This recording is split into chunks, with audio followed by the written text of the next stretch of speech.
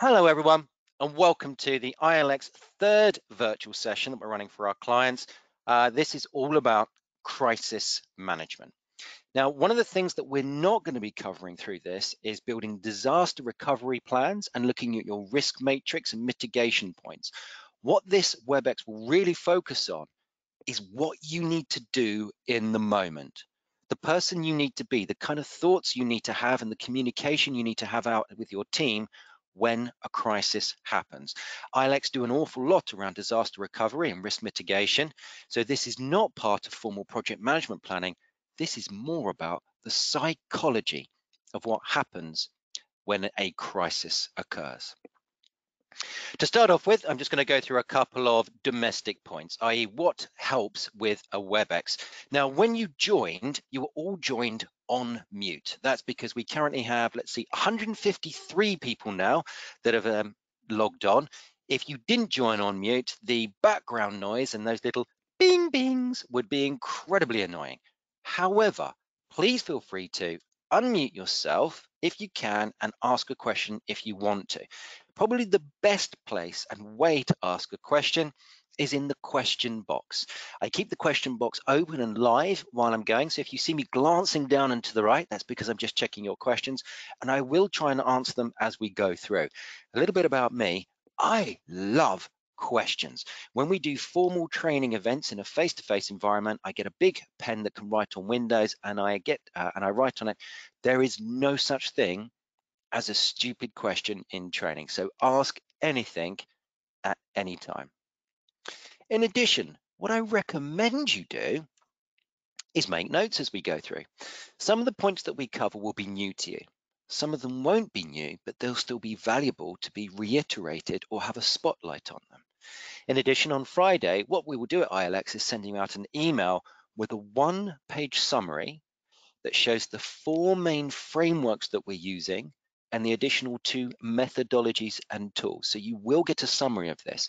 However, it's not a capture of the entire WebEx, so please do make notes on anything you want to. Also, remember, ILX has a YouTube video channel, and these presentations are put live on that channel within a few days, so you can always go back and have a look at the 60-minute session as well. As a final thought, although we're due to finish at 5 p.m. UK time, I always hang around and I'm always happy to answer more questions at the end of the session as well. So if there's something that you want to ask that's perhaps a little bit more private, feel free to hold on to the end of the session and maybe put in your question 5 minutes after we finish, and I'll be happy to try and answer it as we go through. Let's have a look at the quick agenda for what we're covering through. We will be exploring today, first of all, stopping, thinking, and acting, and why that is so difficult to do in a crisis. I'm going to share with you some of the psychology that happens and some of the things that you can do, some lovely frameworks to help you stop, think, and act. We're also going to be looking at good leadership traits for when you are in a crisis, how you need to lead and manage your people, or even if you're not a formal leader, how you can inspire the people around you. We're going to be looking at, and this is where probably the main bulk will be, prioritizing, preparation, and how to actually decide what you should be doing. Now, that's the main bulk of what we're looking at. And in essence, as I put in the brackets there, it's what to actually do in a crisis. And finally, our last few minutes will be looking at how you can empower and delegate tasks to others in a way that makes sure that they have a clear idea of what needs to be happening, and you are comfortable that they have a clear idea of what needs to be happening as well. Now, before we begin, before we dive straight into the how we manage a crisis, we need to explore the different types of crisis that can occur. And in particular, we're going to play with 2 ideas, the idea of a fast crisis and slow crisis. A slow crisis is something that creeps up on you. Now, often, many people can see it coming and they shout about it, but the majority start to ignore it. And here's the thing with slow crises. They can absolutely devastate an organization or a team, or in fact, even go further than that. Now, some of you may have seen the video link we sent out to Leonard Gerd's The Future is Change, and that you are at the heart of change. And even without something like COVID-19, we find within business, ongoing change can represent what we call a slow crisis. It's slow, it's slow, it's slow until it gets to the point where it's not slow anymore. Now, I mentioned there's even more extreme cases than this. I love history, I love physics, I love psychology. Recently, there's been documented a case of a new site in China called Langshao. It's about 5,200 years old. It's probably one of our earliest advanced civilizations. So this place was around at the same time as Mesopotamia and ancient Egypt. And not when Mesopotamia and ancient Egypt were in their heyday, building the giant pyramids, but when they were still birthing civilizations. Langshao had amazing engineering skills. Its populace built a system of reservoirs and dams that held back 6.2 billion cubic meters of water. And the civilization existed for just under 1,000 years before ultimately dying. About 1,700 years later, by the way, we start to get the birth of what we think of as ancient China that then leads to our more modern China as well. So what killed it? Well, this place was a specialist in irrigation, damming. In fact, one of the oldest dams that is around 5,200 years old is still in use today. That's how good the engineering was. What killed it? Flooding. You see, what happened was the water table rose. And each year, bit by bit by bit, it became harder to maintain those dams and therefore to maintain the fields and the food supply. And I can just imagine the people of Langshao thinking, oh, well, this is just, a freak event. This is just something that's happening. Next year will be better. Beware of a slow crisis, because a slow crisis can wipe out a civilization. What about a fast crisis? How do we spell that, City? Good. I'm pleased that you asked. Liangzhu. If anyone would like to correct me on my pronunciation, I will not fight with them at all. If anyone wants to find out more, there's some excellent articles in the New Scientist magazine as of 21st of March. That's where I got my information from. There you go, a nice little further exploration point for you. Fast crises. These are emergencies that are thrust upon you. And of course, these are the ones that we are more familiar with. Maybe it's that IT problem. Maybe you've just been hacked. Maybe you're being held to ransom. Maybe someone has simply not plugged something in, but it means there's an absolute crisis as you are unable to do your core function in your job. Or maybe it's a physical emergency, an earthquake, a fire. Your factory's burned down, your logistics have gone to pot, and all of a sudden, we are in a crisis situation. Or maybe it's something even darker than that, such as a horrible little virus that keeps re-engineering itself, re-editing itself, and is causing us to go into lockdown in order to protect lives. So, coronavirus and lockdown, was that a slow virus? Was that a slow crisis or a fast crisis? Well, a lot of that depends on your point of view. For example, in March 2020, Donald Trump explained that no one could have seen this coming. However, 5 years, 7 months ago, one Mr. Obama, when talking to the National Institute of Health in Maryland in the United States, explained that actually we need to be prepared for something exactly like this. Now, I will make it absolutely clear here, this is not a political statement. This is not about one party being right or even one person being right. This is the norm with us humans. In almost any situation, some people see these things coming and some people don't. And the whole thing can be swapped around again as well. So here's our first little lesson. Right now, in your organization, there are probably people saying, hey, we need to be paying attention to, and then there'll be something going on. Try not to bury your head in the sand. It's very easy to do. We don't like thinking about worst case scenarios. It's not in our human nature. But having a good disaster recovery plan, having some good crisis management and risk mitigation plans can be a real lifesaver or business saver in certain situations. To explore why a crisis can be so hard to manage, the first thing we need to know is what happens to us when crises strike. Because often it's only when they strike we realize we need a plan. Now that's going to bring me to what may seem like a little bit of a tangent. It's why people get lost in the woods. Every year across Canada, hundreds of people get lost in the woods. Now, if you live in Canada, let's say you live in a lovely place like Nova Scotia, and I think we had a couple of people on from Canada, which is cool, then you are probably more aware of your woodcraft and survival crafts than perhaps us British, for example, or typical New Yorkers. Doesn't mean to say you're experts, but at least we have some awareness of it. One psychologist, a gentleman called Kenneth Hill from Nova Scotia, investigated 800 cases of people being lost in the woods in Nova Scotia. Of those cases, about 25% of the adults died. And he wanted to know what was affecting the death rate and what was affecting how people get found. Here's what happens when you get lost in the woods. You panic. And the trouble is, when we panic, we start to make really bad decisions. And bad decisions lead to bad outcomes. By the way, ladies and gentlemen, I am not an expert on survival. So far from it. But I did do a little bit of reading up on this. Here's what you do if you get lost in the woods. You stay still. Try and be visible.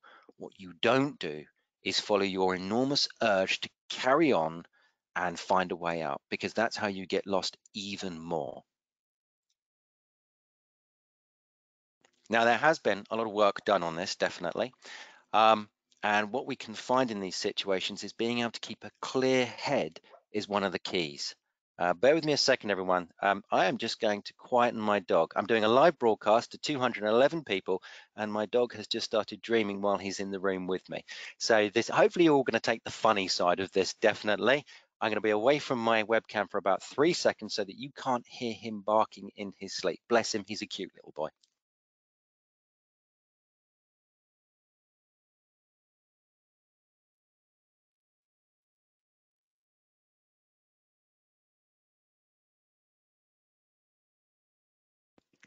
Lovely. My poor little Labrador is now wondering why he's been woken up. But there we go. Miniature crisis, absolutely, but one easily averted, so that's not too bad, not too bad at all in the slightest. So if we know that this is what's happening when people are lost in the woods, that actually we have a big panic point and we react badly, we can borrow this kind of learning and take it in forward when we're looking at how we do actually manage a crisis.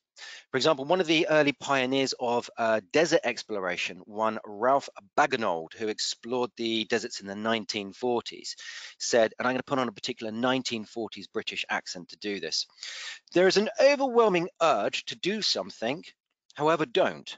Stop, eat, smoke a pipe for half an hour, and reason returns." Now, not recommending that you start smoking a pipe in order to deal with a crisis, but Ralph's whole thing was stop. Pause. Don't instantly react, because when we try and instantly react, that's when things start to go bad. So here is our first framework, the stop, think, and act framework. And it is literally first step, stop. Second step, gather your information. Now, the next thing links in with the information, because how do you know you have the right information? In the world of misinformation and bad information, it's always good to check your information is actually accurate. Okay, now you've stopped and you're starting to get a picture, maybe a data picture of what's really going on, what the impacts might be. The next step, before you ever get to some solutions, decide your priorities. It's important to do that before you get to your solutions, because this helps you decide on the right solutions. So there's the very first instant framework that I wanted to share with you. Stop, gather information, check your information is accurate, and decide your priorities. If we do this, then we can start to create a situation room. And that's where we start to look at leadership attributes. Now, a lot of my work, I find myself telling people things that they already knew, but they were too busy to think about. And this is the same with the leadership traits for crisis management. Here's the thing, ladies and gentlemen, you already know this. So I'm going to put up on the screen what most people responded to as good leadership traits in a crisis, and you will already know these. In fact, actually, I'm going to pause for about 10 seconds here and just let you think. What do you want your leaders to do in a crisis? What do you think you should do in a crisis? I'm just going to leave that hanging for a few more seconds. Yeah, I'm sure you've got it. So one of the first things is honesty. We don't want to be told a lie. We don't want to be misled. And actually, although there can sometimes be a tendency to soften the blow, most people want honesty. And that honesty goes through to being open and clear about the priorities. Now, I do mean, yeah, absolutely, David, take accountability and responsibility plus transparency. Lovely input there, definitely. This transparency includes all of your priorities. So let's say that one of your priorities is making sure people are safe. A second priority is looking after your customers. And a third priority is keeping your CEO happy. Share that. There's no shame in that. If people suspect that you have a hidden priority, it affects trust. If you're open with your priorities, you can explain them. And that means people will trust you, and therefore they're going to be more likely to engage with the plan that you've come up with or your situation room comes up with as well. We want to keep calm. We don't want to be a headless chicken, but equally, we need to show that we're taking this seriously. So there's a balance that you can do here in terms of, okay, we do need to look at this, but I have faith that we will find our way through it. Linked in with that is balancing positivity with empathy. The person that says, hey, this is a great opportunity to change the world. COVID-19 is a blessing in disguise. It's going to cut air travel. It's going to make the world a better place. Well, you tell that to someone who's just lost someone. So we want to balance positivity with empathy. And it is a balancing act, definitely. And that leads us to our last of the leadership traits.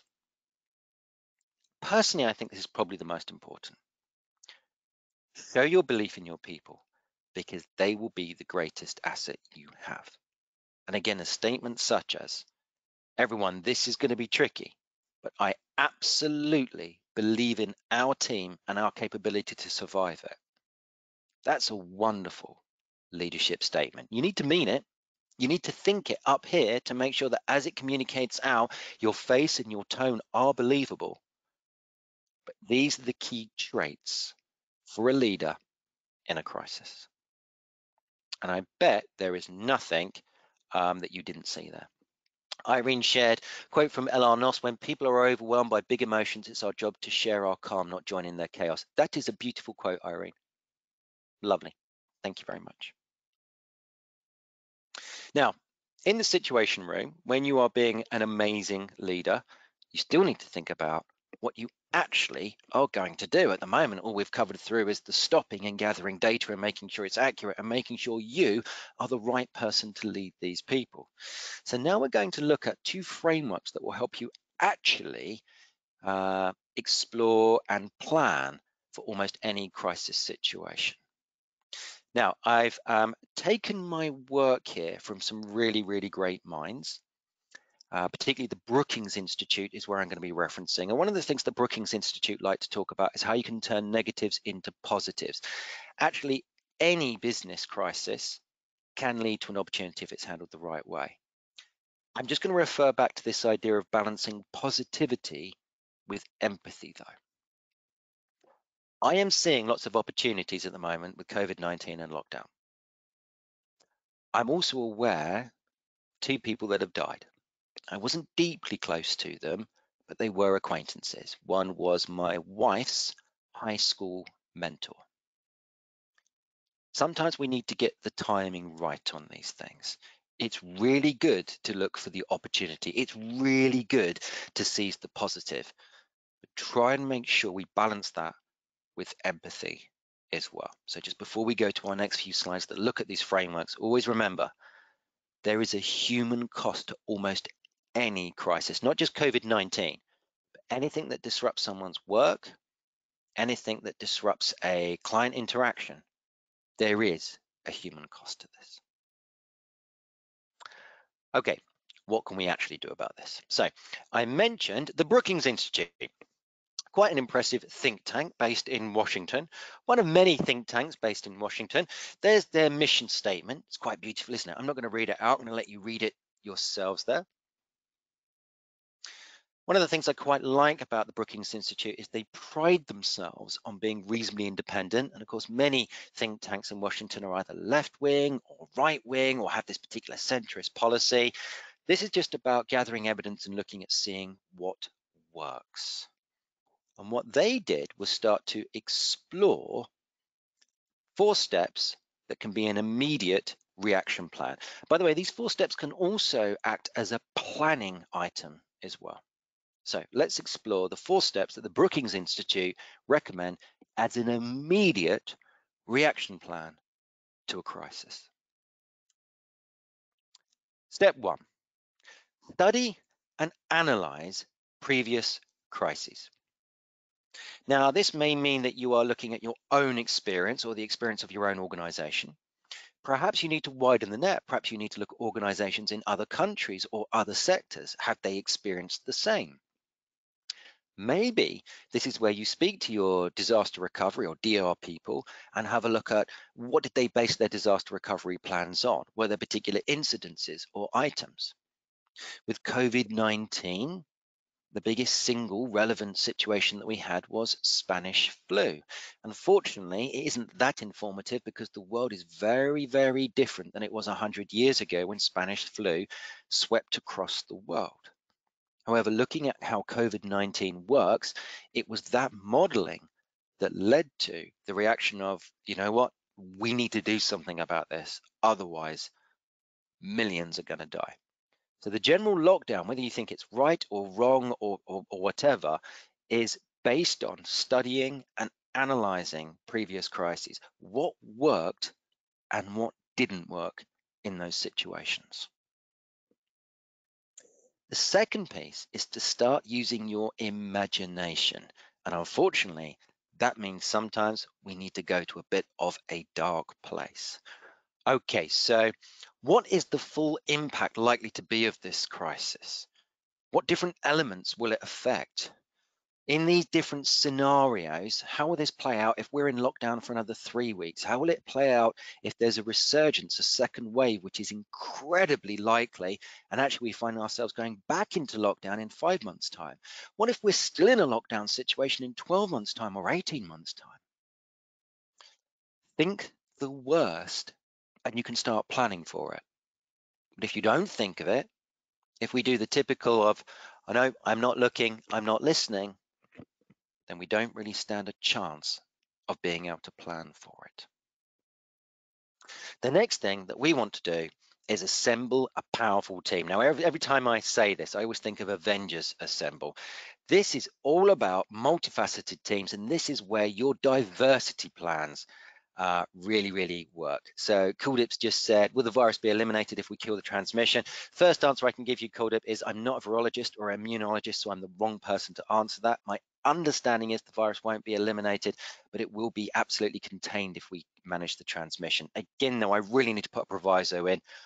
I'm not the right person to ask there. Probably someone else on this chat thread is actually. By the way, everyone, if your company has been working hard over the last 2 or 3 years to boost diversity and in particular inclusion, this is where you get the enormous payoff. Because in your situation room, you want different thoughts, different ideas. You want access to different ways of doing things, different approaches on life. This is where someone says, well, this won't work because of X, and you realized you had no idea of that because you are such a different person to them. One of the great strengths of diversity and inclusion is it builds robustness in crisis situations. If you haven't been looking at D&I, that's okay. The purpose of me here is not to lecture you about D&I. I'm just saying this is one of the great payoffs for all your hard work if you have been looking. at D&I points as well. Once you've got that wonderful team assembled of hopefully lots of different people coming up with lots and lots of different ideas, then you can start to think about your communication strategy.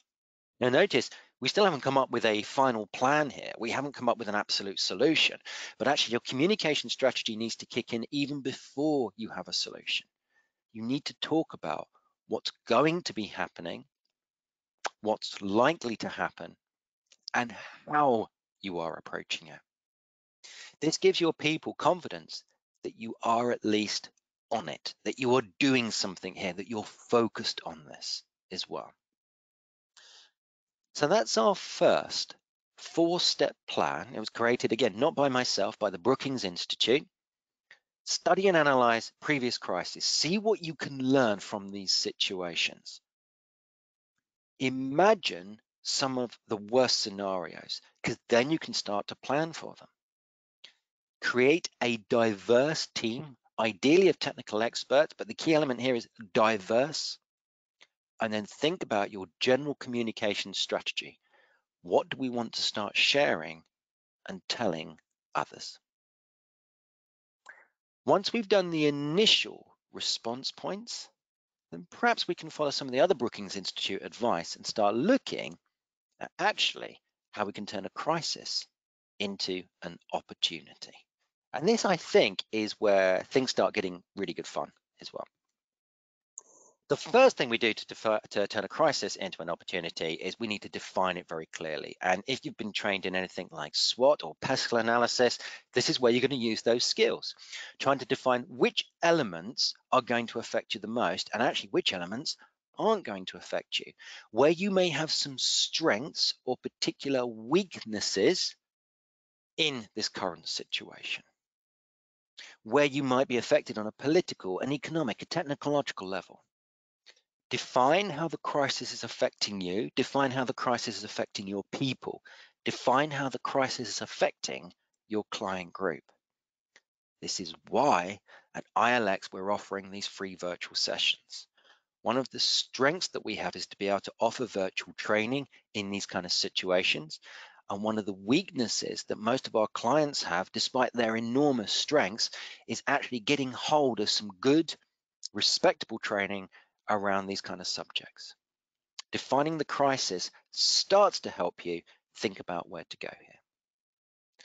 The next thing we want to do, particularly in a big crisis situation, is start to ask some pretty fundamental and difficult questions. Now, I'm going to share with you a wonderful tool that can help you do that. Maybe some of you have heard of Peter M. Senge, an amazing philosopher and an all-round intelligent guy who came up with the concept of systems thinking. And on the screen now in front of you is a lovely little image for a systems thinking iceberg. Let me talk you through it. The first thing that happens is we get an event, such as the COVID-19 and lockdown. Or maybe it's a technical issue that has closed your company. Or maybe it's a large number of complaints that's damning your reputation. The key thing is it's a singular event and it's really easy to see. But actually, what we can ask almost immediately is this a singular event or is it a pattern or a trend? And what Peter was saying is that second question, is this a pattern or a trend? Normally, it sits below the surface. It's a little harder to see. It takes deliberate questioning and deliberate focus to start to identify this. Anyone in information technology will understand the difference between a single user error or issue and an ongoing pattern or trend. But what we may not think about is how to go deeper. This pattern or trend, are we getting lots of complaints? Is this situation happening again? If it is there an underlying structure or system or process that's making this happen? One of the reasons that many people predicted that something like COVID-19 would happen is by studying what has happened in the past and then exploring how the world is even more connected and how transmission rates would soar the next time a Spanish flu happened or occurred.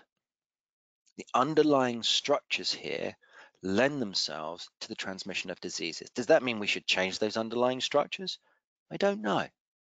That's what we start to explore with the next level of questioning. Is there an assumption, a philosophy, a way of looking at things, an underlying mental model, which is then leading to the underlying structure, which then leads to the pattern or trend, which ultimately ends up with the event that we have seen? Now, again, I don't want to pretend that I have answers to COVID-19. That's not what this is about. But in almost any crisis situation, you can look at the event. Is this part of a wider pattern? Is there an underlying structure that's causing this? Is there a mental model that approaches this? I'm going to put this into a slightly softer example. Sometimes we can see people really struggling at work because perhaps they are, for example, under-resourced. The event is that a deadline is missed, that a client is unhappy. The pattern or trend is that this keeps happening. The underlying structure is that we have a head count and we can't go over that head count. However, the mental model is that the head count doesn't take into account sickness, absence, or churn. So many people on this WebEx right now will be from learning and development or HR. I'm sure you guys know exactly what I'm talking about. And we often call this the efficiency illusion. In our Western society, there is a drive for maximum efficiency. However, when you reach peak efficiency, there's no wiggle room. So as any good project manager knows, ideally we need a slight redundancy of resources to take in what we know will happen, but actually can't particularly plan for, that 10% spare capacity. Am I telling you that you should overstaff by 10%? No. What I'm telling you is that our mental models impact the underlying structures such as resourcing levels or the ability of technology, which then impacts our patterns and trends and our events. Systems thinking iceberg. It's a beautiful model for thinking about really complex systems, such as large organizations, societies, or policies. If you're curious about this, by the way, this is a lovely one just to Google. And I can also tell you that the image that you're looking at right now is on the one-page summary that we'll send out to you as well. So let's go back to our Brookings Institute steps for turning this into a positive situation, a crisis into a positive. We talked about defining the crisis. We've just explored the element of asking fundamental questions as well. What comes next? How do we reframe the problem? For this, we're going to turn to one of my personal heroes, a gentleman called Professor Daniel Kahneman, who has written a brilliant book called Fast and Slow Thinking. In it, he explores one of the techniques that he uses to allow people to see things that they can't normally see. It's called a pre-mortem technique. Now, in project management, we teach this particularly around risk management. It's about projecting yourself into the future and looking back to identify what went wrong.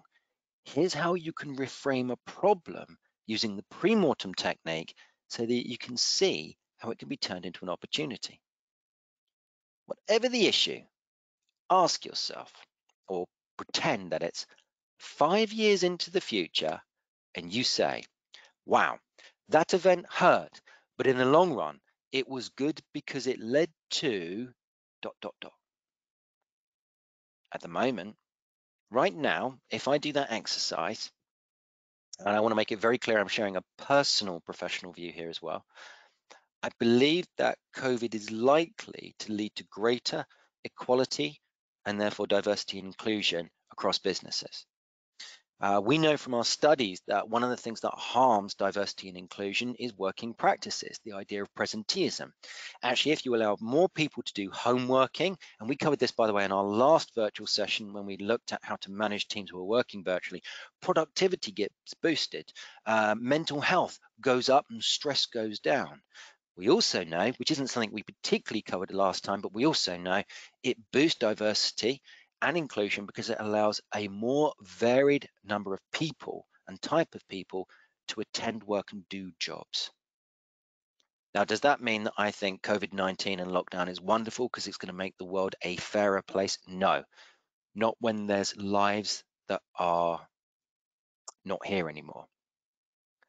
However, we can look at almost any crisis and think, in 5 years' time, when we look back, let's say it was good because it led to, and then you will fill in the blanks that are relevant for your organization, situation, or company. Just again, remember, balance the timing on this.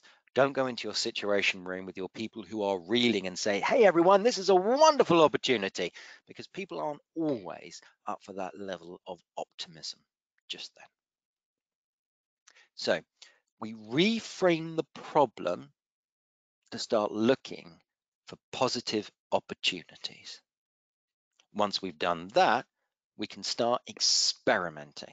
And one of the biggest parts of experimenting is allowing people to fail. Right now, I'm quite sure lots of your organizations started immediately jumping onto virtual working. Some of them did split working. I have colleagues and clients in Germany where they didn't do full working from home. Instead, what they did was they did half working from home. So they split the amount of people going into the office. Here's the thing, we don't know what the right way is yet. If people experiment with lots of opportunities and lots of solutions, then we will find the right ones. But in order to do that, we need to allow some failure. I'm a trainer at heart. I'm a facilitator, business psychologist. So I have an acronym of FAIL, which is first attempt in learning. When you allow fails, you allow success. And if your organization right now has an attitude of failure is not permissible, then what you're really saying is innovation and improvement are not permissible either. So we define the crisis, we ask big questions. Do things need to change? Reframe the problem into a positive. Okay, so when we get out the other side and we know that this actually has led to some benefits, what will those benefits be? And we allow people to experiment and give permission to fail. When we've done all that, then we can start to manage the narrative. Then we can start to think about our communication models again. Yep, absolutely, David. You've done a couple of great comments. Thank you, David. Much appreciated. So failing forward and failing fast to learn and pivot. Absolutely.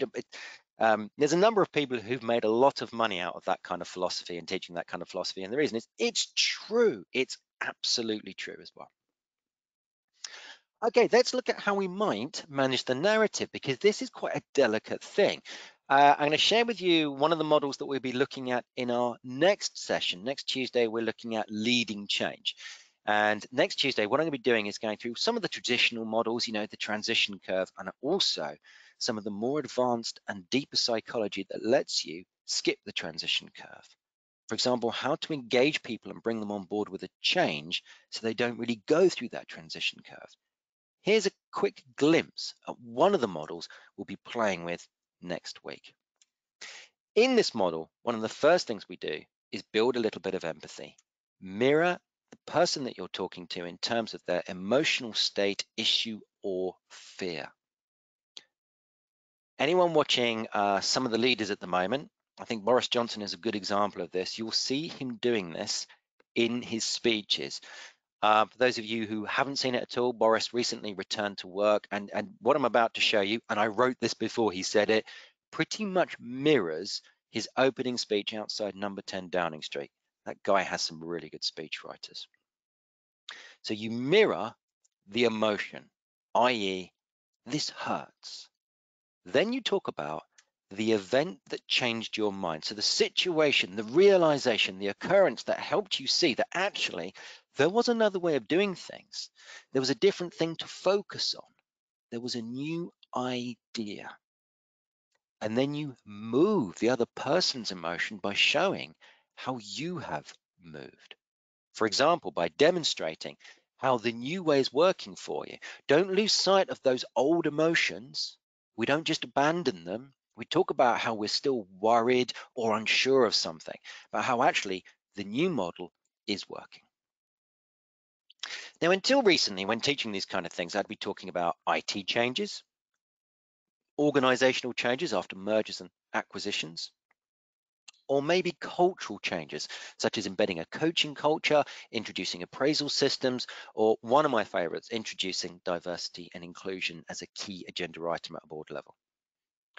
One of the things that we're doing here, so I'll give a quick example of this, might be, so hey everyone, you all know that we're getting a new IT system. Now, I don't know about you, I hate it when we get new IT systems. It fills me with fear.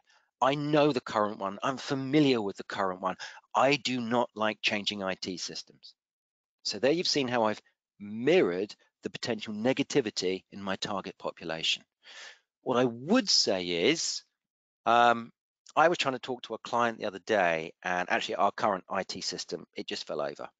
And one of our IT people showed me the new system. I was very, very trepidatious over it. I was worried about it, but ultimately it worked. I'm not going to say that I'm fully converted because it's a new system and I'm a human being, but I would say actually I am starting to see some of the big improvements that this new system can offer us. So what I would say is don't be afraid to be afraid of a new thing, but this thing does seem to be a better version of the old one. So there you can see I've mirrored the negative emotion, talked about an event that moved us to a new solution, and then talked about how I'm engaging with the new solution as well.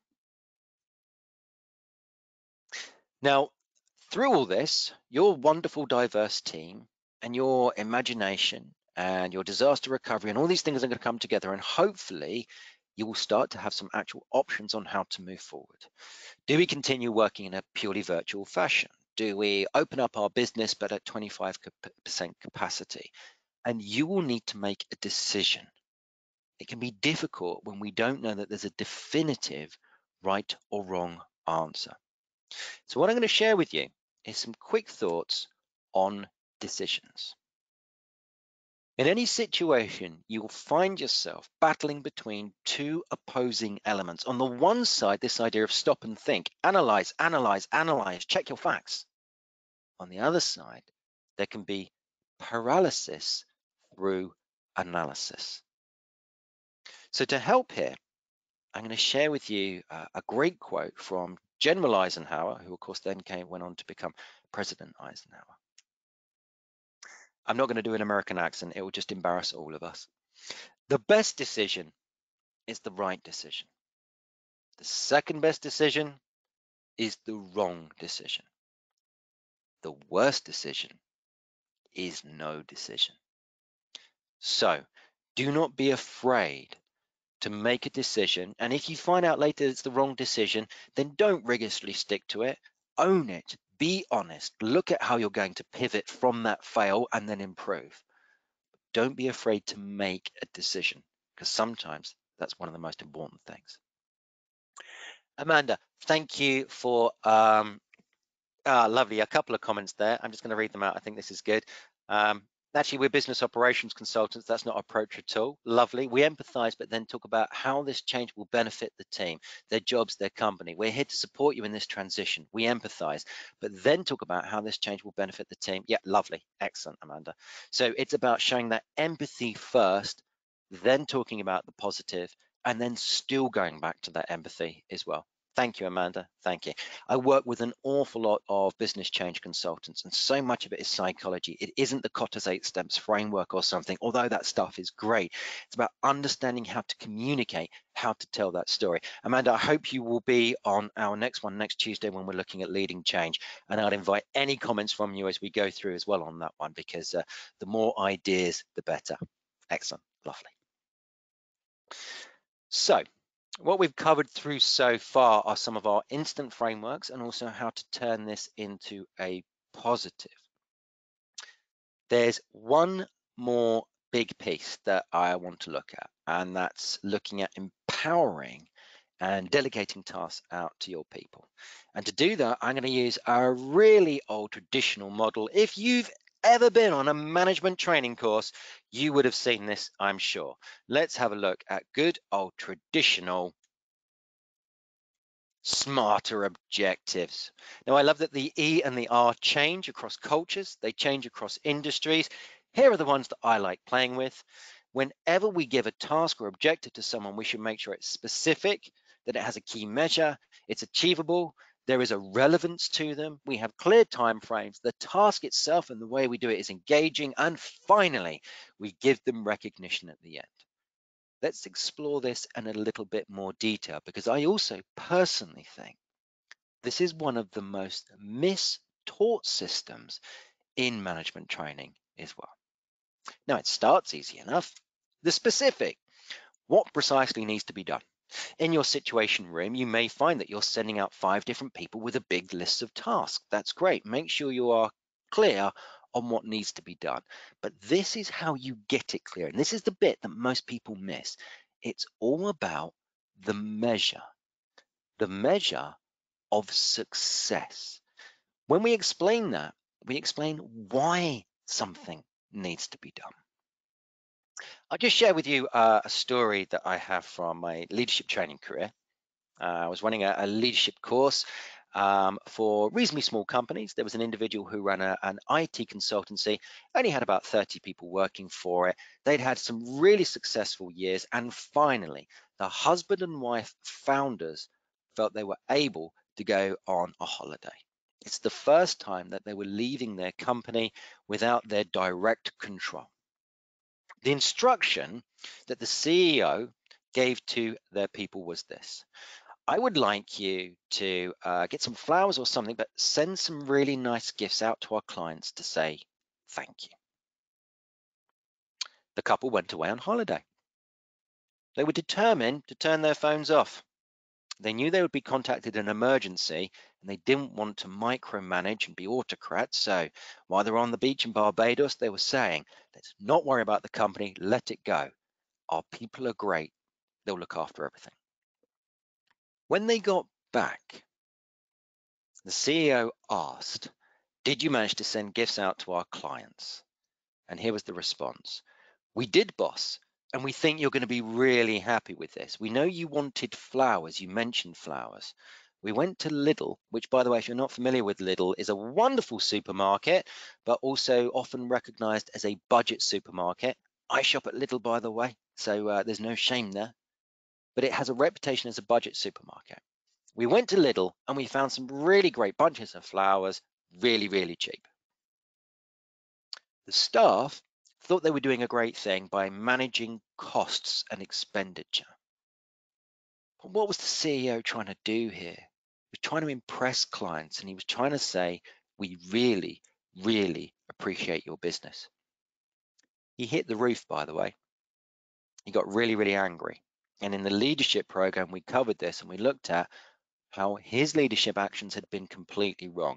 What he hadn't done was share the measure of success. The measure of success in this particular situation would be that the clients felt that the thank you was a genuine thing. This wasn't about sending flowers.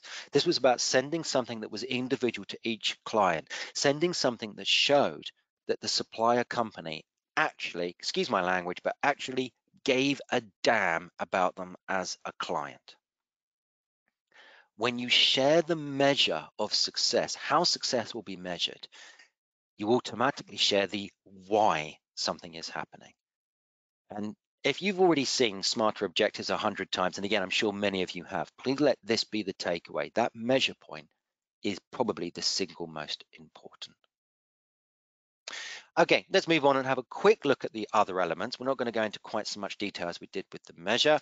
Make sure that what needs to be done is realistically achievable. Again, when I'm teaching leadership seminars, I sometimes give a little example and say, okay, everyone, I'm going to give you 2 years to do a 1 year's master's in psychology, because I think all leaders should have an understanding of psychology. Is that achievable? Invariably, these high-performing people on my courses will put their hands up and say, yes, Nick. I will then say, by the way, to do a master's degree on a part-time basis over a year will take you about 20 hours per week in the UK. I suspect it's similar in places such as South Africa and the US. I don't know that, but I suspect. I want you to think about how busy you are at work. I want you to think about how busy you are at home. Is it achievable? So make sure these things are realistically achievable as well. Whenever we're giving an objective to someone, they should understand why they were picked, why they're special, why it's important that they do this. This helps build engagement. Of course, we should make sure we have clear time frames as well. And thank you for the comment, Faye. I really like that. The E and the R are so key in this framework. Many companies miss the last two off, and they are so important. They are absolutely engaging and recognition. Anytime you give a task, try and suit it to the personality you're giving it to and try and build engagement. My quickest tip on this is either explain how the individual will benefit from doing the work, or if you've been on a good leadership course and you understand coaching methodologies, ask them how they will benefit from doing this. Remember, the single most powerful influencing tool we have is to ask, not tell. And finally, makes sure that you give that recognition, because if you don't, you kill engagement after. Amanda, thanks for your comment. Well, his reaction is a direct reflection of his leadership. Yes, you are absolutely right. I can tell you he's a wonderful guy. And at the end of the leadership program, by the way, he went back and he actually apologized to all of his staff and talked about what he'd learned and how he'd improve in the future as well. But yeah, you're absolutely right, Amanda. Amanda, it's a pleasure having you on board. Cordip says, totally agree with recognition. It's not always about high salaries. No, and again, without going into too many other courses, you might want to have a look at Herzberg's hygiene factors. In this, the wonderful psychologist Herzberg explores how bonuses and salaries only motivate people for a short period of time. Genuine thank yous and recognition, they motivate people for 6 months. Now, that's an entire other course in our leadership directory. But yeah, you're absolutely right, Coldip. Absolutely right. Okay, that's a very, very quick thought about, yeah, absolutely, David. That's a very, very quick thought about giving those tasks to people in a situation room. Just remember, whenever we are in this kind of situation, this is an opportunity to grow people. About 15 years ago, I used to teach that management was about achieving tasks through people. But I stopped that about 15 years ago, and it evolved into leadership is about developing people through tasks. One is a reactive measure, the other is a proactive measure that grows your people, therefore grows your resources, therefore grows your bottom line, and enables you to go home for tea. So just remember, whenever you're giving a task, the purpose is to grow the person, not to break them. And that, ladies and gentlemen, after 54 minutes, brings us pretty much to the end of the core content of this session. So let's do a quick review of what we've covered, and then with a few minutes remaining, I'll just open up to more questions because you guys have been a really active group. It's lovely to have so much interaction. What we have covered today, first of all, stopping thinking and acting and why that was so difficult. That whole idea that actually in a crisis we can panic and then we just react and we have a knee-jerk reaction. It's the wrong thing to do. Stop, think, then act. We've looked at the leadership traits for crisis management, and you already knew this, but sometimes it's really valuable just to stop, pause, and shine a brilliant spotlight on what you already knew as well. We then played, and this was the main bulk of what we did, we looked at some wonderful models that were originally created not by myself or ILX, but by the Brookings Institute. These models for, first of all, how to respond to a crisis, and then also how to turn a crisis into an opportunity. And I can tell you in our leadership programs and management programs, we go into a lot more depth of those, including things like systems thinking. And finally, we've looked at how we can empower others, set clear expectations and objectives, and we've used a lovely old traditional model, smarter objectives, but perhaps, maybe, you've seen that in a slightly new light. Okay, ladies and gentlemen, we still have 5 minutes spare, and in the time of not too much spare time. I think that's quite a nice thing. So I'm going to say that we've reached the end of our WebEx. Feel free to log off now if you want to. The video will be made available on the ILX YouTube channel in a couple of days. However, I'm not going anywhere. You are clearly a nice, active bunch. So I'm going to read out a couple more comments. Thank you, Madda. Read out a couple more comments. And if you have more questions, fire them away. If I can't answer them, you're probably just going to intrigue me with your question anyway. So David's mentioned about hygiene factors again. Catherine says, I think smarter goals make them easier to tackle and evaluate and readjust your approach. Yeah, absolutely. And a couple of nice mentions as well there as well. So thank you for all your lovely comments. That's all good.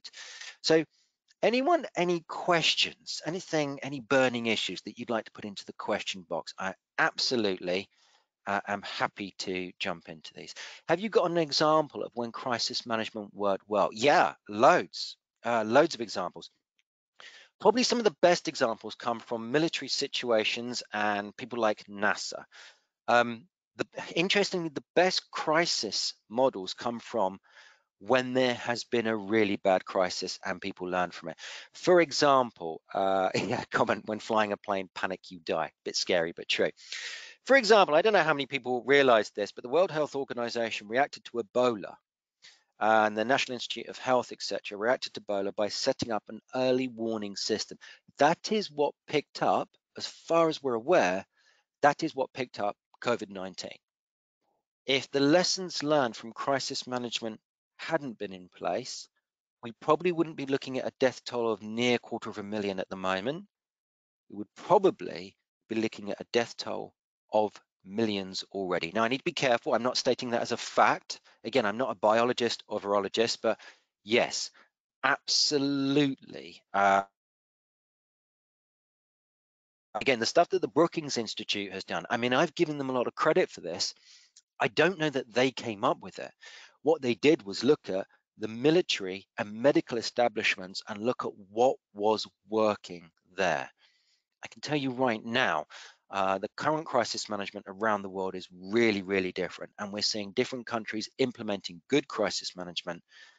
And some, and I'm not going to mention names because I don't believe in being deeply negative about people, some really are not doing that either.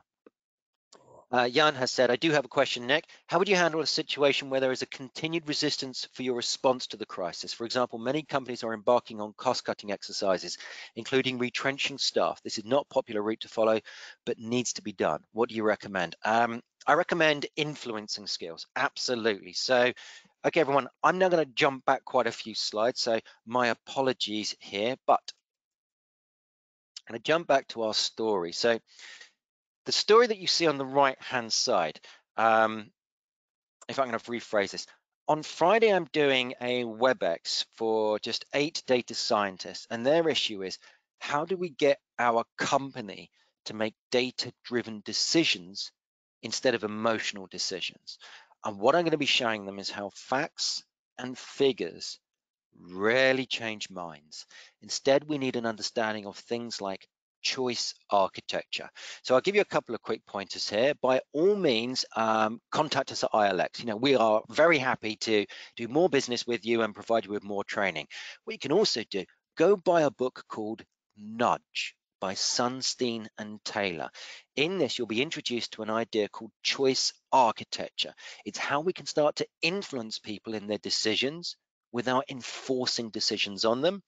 And for the academics amongst you, I'd recommend not just Nudge, but the holy grail of this stuff, Daniel Kahneman's work on decision theory. This guy won a Nobel Prize in economics for showing that actually us humans do not make rational economic decisions.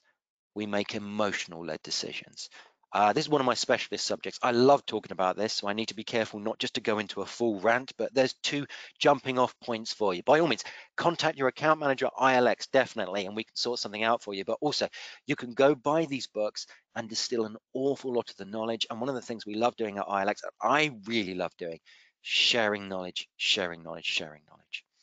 A couple of other questions as well here. So again, I can see that some people are logging off. That's great. You go for it. Officially, we are at the end, but I'm going to keep going because I love doing this. How easy is it to handle the pressure from a boss who does not have a clear view about a problem because of his stress, and in the same time to take the best decision, which might be the complete opposite from your boss's opinion? Well, first of all, to answer your question, Tesos, yes, it's difficult. And I would, just as a first intro, go back to our first ILX virtual session, which is available on YouTube, on managing stress, managing resilience and boosting that up. And in that, you're going to see some things around looking at when you are in a stress situation, because the situation you're describing there is a really stressful one. In that, we look at recognizing your stress, responding to it by getting yourself into a clear place of thinking, and then resolving. And of course, it's the resolving element that then leads us back into, okay, how do I influence my boss? And I'd be almost willing to make a financial bet on this, Tesos. If you go in hard and aggressive and simply disagree with your boss, you're probably going to be the one that comes off worse, because that's how hierarchies work. If you use a technique like the one that's on the screen at the moment, mirror, describe the event that helped change your view and move to the next event, and then just walk away, and maybe you'll be dropping a seed into your boss's head that might help them engage with that new way of thinking and the idea that is not natural to them. What we generally find is when there's an extreme conflict situation going on, it's not about my idea is better than yours. It's about, wow, tell me more about your idea. Let me empathize with it. And then moving that person, taking them on a journey with you towards the hopefully better idea as well. Not the most full answer I could give, Tosos, because again, I mean, this is a big subject, but hopefully that will give you a couple of quick thoughts as well. And again, you probably want to link in on our next session of leading change, because really what we're going to be talking about, influencing people.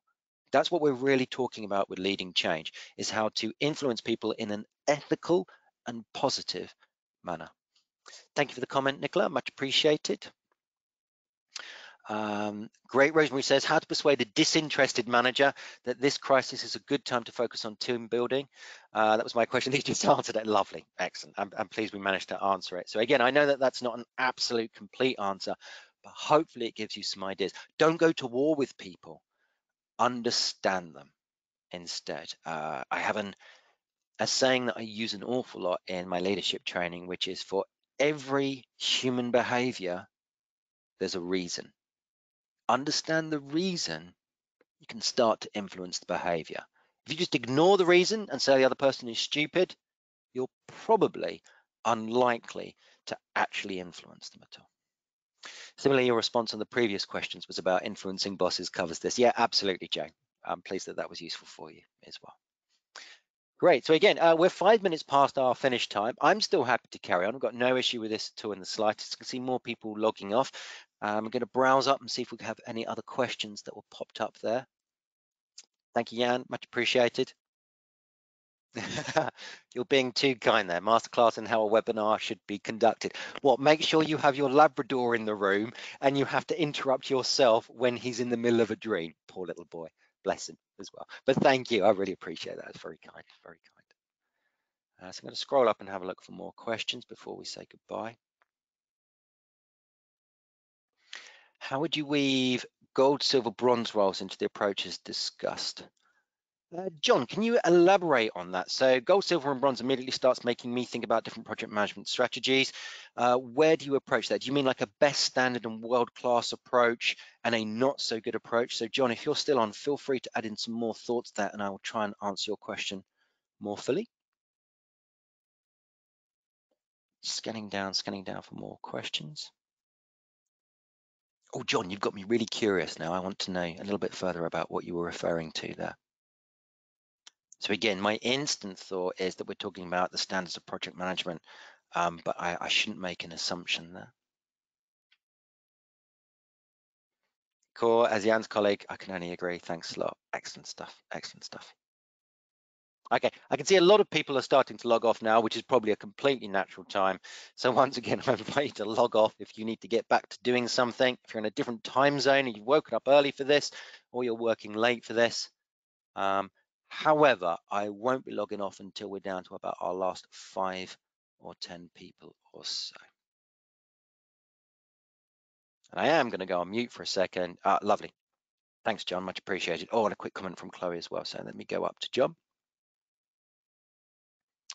How to deliver remote support in an emergency. Yeah, it's an interesting one. So it's about recognizing what can be done and what can't be done.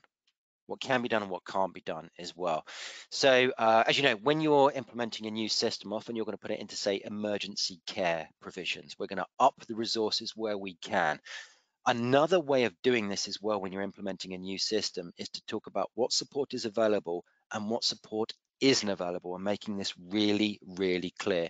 So in a crisis, we can use those same kind of approaches that we might use for implementing a new IT system, almost any project implementation as well. So think about your gold, silver, bronze. Think about what can be done and what can't be done. What is, to use some lean terminology and value proposition terminology, what is the customer value proposition and what they really want with all the bells and whistles on, and what's actually the minimum viable stuff that needs to be done. I was working with a German asset management client recently who were worrying about their technology, and I said, look, you don't have the bandwidth at the moment embedded in order to be able to deal with all the videoing capability, but you know what, you don't need that. What you need to be able to make sure people can do is just talk to people online. That's our basic, that is our bare bones, that is our minimum viable proposition. Once you've got that in place, then you can move forward as well. Quick comment from Chloe there. Thanks for your time, Nick. Thanks for ILX. Great. Yep, absolutely. We're recently been promoted to a project management role, which I obviously knew to. I would have the opportunity to complete training with you guys, but for obvious reasons, all training has been halted. Well, a lot of the training is happening virtually as well. So hopefully, Chloe, feel free to reach out to your account manager. I'm sure there's a way that we can help you there. Thanks, Nick. Very insightful. Brilliant. Amish, thank you. Oh, you are a really lovely bunch of people. See, one of the things that I love about doing this job, I'm going to share a very personal view, but hey, there's only 45 of us on now, is the end of each day when I get home. Well, I'm currently at home all the time, but generally speaking, my little girl, who's 7, says, Daddy, who did you help and what were their problems? So I love doing this job because it makes you feel really, really good. When you have a positive impact on other people's lives, when you share knowledge, when you make things easier for them, being a trainer is great. Being a business psychologist is great. Okay, now that was a bit of a slushy end, so probably, and it looks like most of these are now just bad luck, Adele. I'm sorry about that. Then probably now is a good time for us to end this session. For most of you, I look forward to seeing you next Tuesday when we're going to be looking at leading change. So once again, I'm going to go on mute and just browse all these lovely comments while I sip coffee. Any other final questions? Happy to answer them. Other than that, thanks everyone.